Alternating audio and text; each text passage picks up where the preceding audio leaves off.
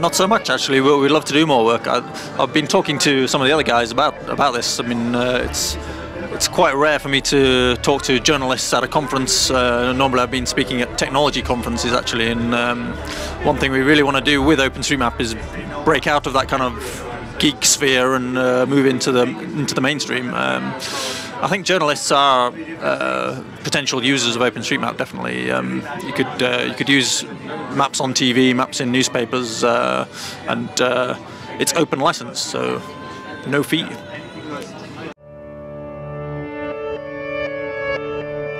Well, we saw some examples of Ushahidi, which is the system for overlaying tweets and that kind of information.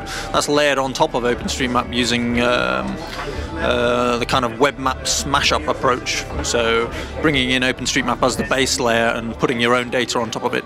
I think that's probably one of the simplest and most effective ways of using OpenStreetMap. But certainly there's quite a lot of flexibility within the map itself as well, because you can get hold of the raw data. You can render it in your own style, so different colors of the roads, or taking different details and removing them to make the map simpler. You'll be pleased to know that we do use, for example, a BBC website all the time to figure out where stuff's happening. So I remember a particular case where there was an earthquake somewhere in China, and it was a real struggle actually to figure out where it was that they were talking about exactly. So looking at Wikipedia, looking at the geocoding they have in there. What I was going to say was that actually we need more geo information about news articles, I think. So journalists have been out in the field and they're talking about a particular place, a particular name of a town, for example. It's quite useful to know exactly where that is, just in terms of latitude and longitude coordinates, and that can be the start of a mapping process then for OpenStreetMap. And we can create a nice detailed street map if we can get hold of imagery, for example.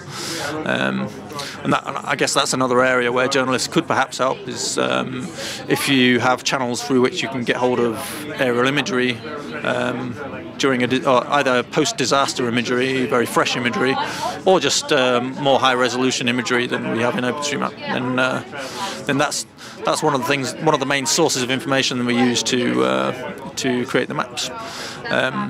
But we can also, I mean, journalists themselves could contribute directly to OpenStreetMap if you were so inclined. You could create the street map yourself using GPS. There's other approaches for gathering data.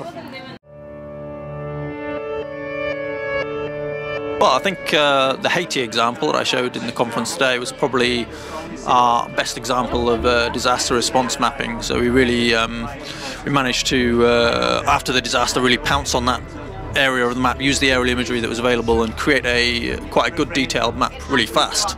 And that made a big difference, and it became the only source of a good map of Haiti. So that's really the best example we have of everything coming together nicely. Part of the reason for that, I think, is because it was quite a concentrated area where the disaster happened, basically the cities of Port-au-Prince and Carrefour, and aerial imagery came available quite readily during that disaster, so we were able to plug that into the editors and trace very quickly from that. So we do have this problem of availability of the imagery. So for example, when the Pakistan floods, that was kind of the next big news disaster.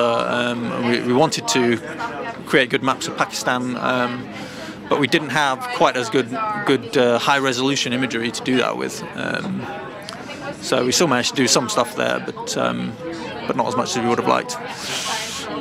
So I think probably in terms of best examples as well, I would say OpenStreetMap has lots of great examples of really great maps.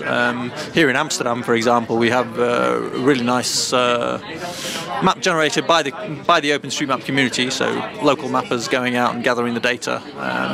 And that's just sat there on OpenStreetMap.org, ready for people to view the map and use it in all the normal ways that you would use a map, but also to download the data, the underlying data of the map, and render it in your own way and do your own geo experiments from it. Well, maps are hugely applicable to all walks of life, right? So as I say, this is the first time I've spoken at a journalism conference about using OpenStreetMap, but really anything that uses a map can use OpenStreetMap, And part of the flexibility as well within OpenStreetMap is that you can, within the map data, you can set your own tags, design your own kind of information that you want to add to OpenStreetMap. It's quite flexible in that respect. So if you're running a website about vegan restaurants, was one of the examples I've used before, quite a specialized niche interest area, then you can add that data into OpenStreetMap.